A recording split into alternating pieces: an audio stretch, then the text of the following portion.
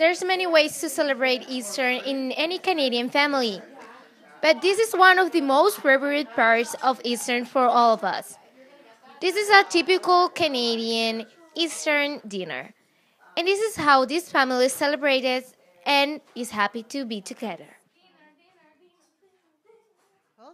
I started on Friday. I made a dish, and then I made three dishes yesterday, and then I started this morning making more dishes and then making sure that the ham went into the oven and it would be cooked just right. Thank goodness I had my oldest daughter here to do the sausages on the barbecue because it is a traditional Polish Easter. Because I get chocolate and really good food and really good food. We got sausages.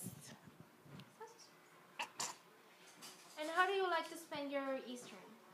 With my family. And what do you do with your family? We talk and we laugh and we drink alcohol and we eat. Easter can take a different meaning for all of us, but at the end, it's all about being together and celebrate as a family.